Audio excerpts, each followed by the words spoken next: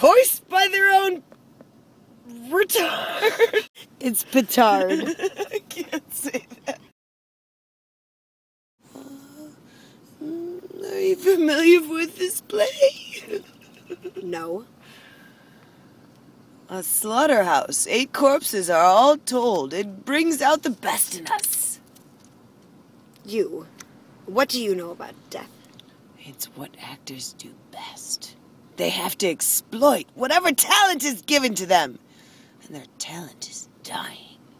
They can die heroically, comically, ironically, slowly, suddenly, disgustingly, charmingly, or from a great height, which I prefer, because it's a fast and easy death. My own talent is more general. I extract significance from melodrama. That's my middle name, I should know that one. A significance which it does not, in fact, contain. But occasionally, from out of this matter, there escapes a thin beam of light that, seen at the right angle, can crack the shell of mortality. Is that all they can do? No. No. They kill beautifully. That's right.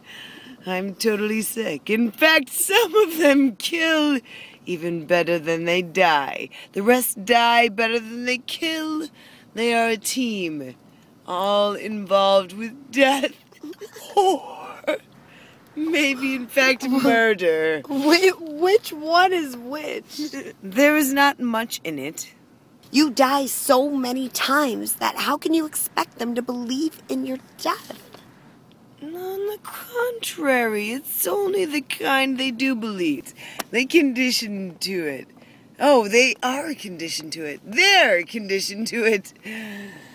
I had an actor who was condemned to hang for stealing a sheep or a lamb, I forget which. So I got permission to have him hanged in the middle of the play and had to change the plot a bit, but I thought it would be effective, you know.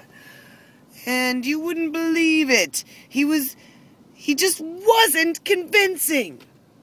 Not like me at all, because I'm totally convincing. It was impossible to suspend one's disbelief. And what with the audience cheering and throwing peanuts, the whole thing was a disaster. He did nothing but cry all the time, right out of character, just stood there and cried like a little pussy, never again.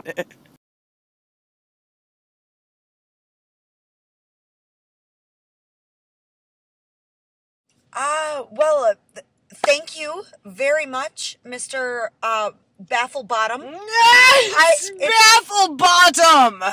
Yes, sir, Mr. Bafflebottom. Yes. We will be sure to be in touch with you. Callbacks are going to be a little later in the week. We're not done with auditions yet. I don't get callbacks. You just let know.